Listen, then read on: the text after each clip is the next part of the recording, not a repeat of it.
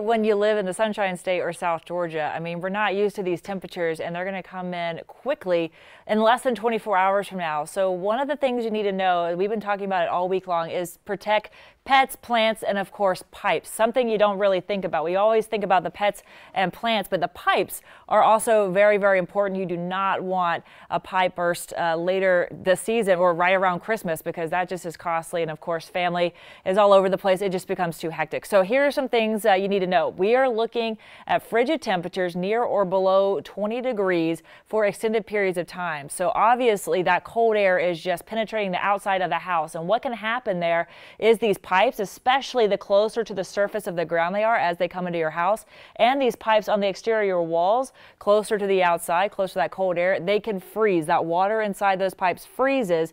And what happens when water freezes? It expands, it becomes bigger, and that's when the pipes burst. They just can't hold that mass, and that's when you get a pipe burst, flowing water all over the house. It's a mess. You definitely don't want that this holiday season. So what you can do to prepare and make sure you don't have those pipes burst is just know where your pipes are.